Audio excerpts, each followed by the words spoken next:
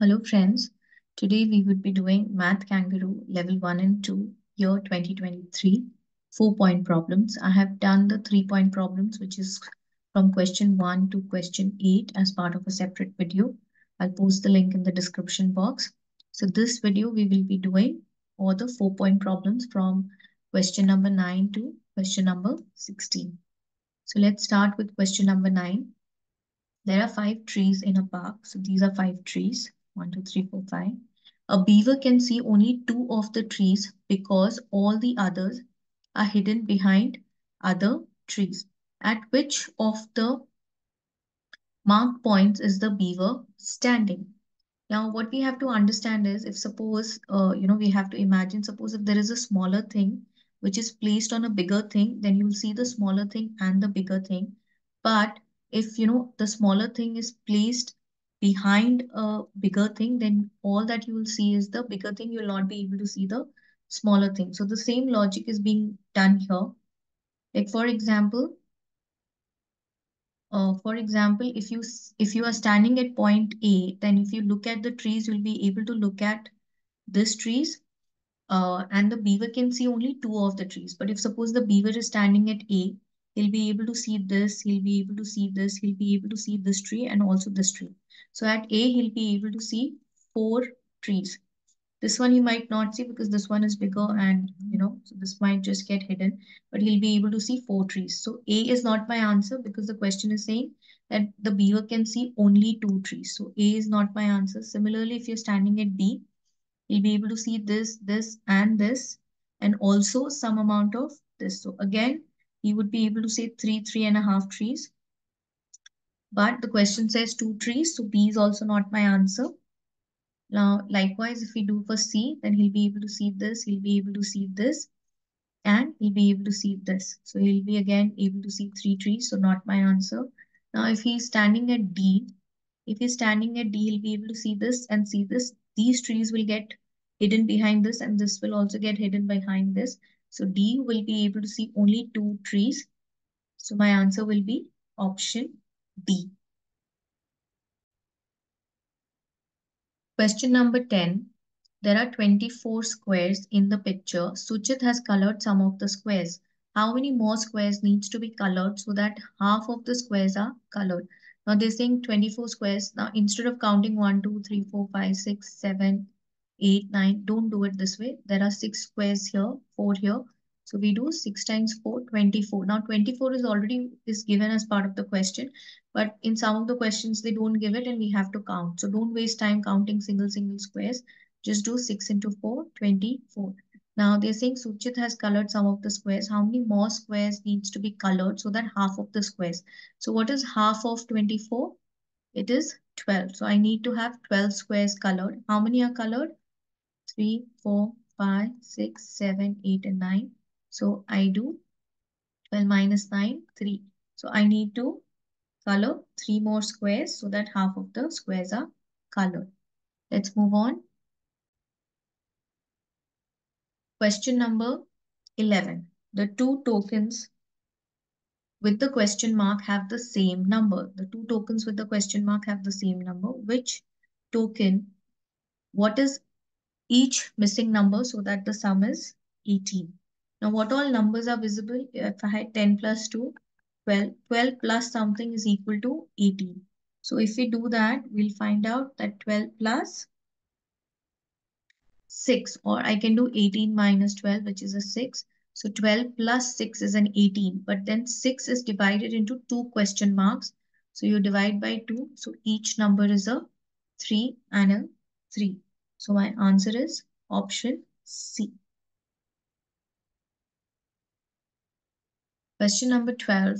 Raha wants to finish the B on the left. This is the B on the left according to the model on the right. So she wants to finish the B as per this. Now Raha needs to win points to unlock parts of the B. How many points does she need to win to complete the B? Now if you see here, what is missing? This part is missing. So where is this? This is 3. So I need to unlock 3.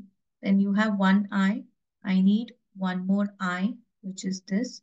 So you need 1. which is this. Okay, then you have one wing here. Okay, no, you also need this smile, which is number 5. I need to add a 5. And then I need this wing here, which is number 4, right? So we need to add it up. So 3 plus 1, 4. 4 plus 5 is 9. 9 plus 4 is 13. So my answer is 30. Option E. Question number 13. The table has 30 boxes. So if you see 6 here and 5 here, it's actually 6 into 5, which is 35 boxes here. After painting the boxes in row 3, row 6, column 3, and column D, how many boxes will not be painted? So rows are basically horizontal lines and columns are basically standing lines. Okay. So what does the question say? After painting the boxes in row 3. So you painted this box, you painted this box, this box, this box, which is row 3. And row 6, which is this, you painted these. And then column C, so you painted all the boxes in column C. And column D, so you painted these as well. So how many remain? How many boxes remain that are not painted? So which is 1, 2, 3, 4, 5, 6, 7, 8, 9, 10, 11, and 12. So my answer is option C, which is 12. Question number 14. A sheet of paper is folded in half. Square and round holes are punched. So this is a paper. It is folded into half. You have a square and a circle hole punched. How does the sheet look after it is unfolded again? So now the question was you put a circle here, punched a circle and a square here. So when you open the sheet, what will happen? The circle will also be near the edges and this one also be near the edges. Okay, so which options can I eliminate? The squares will be together, A will go away. Okay, in case of C, again, the circle has to be here, so this is not the answer.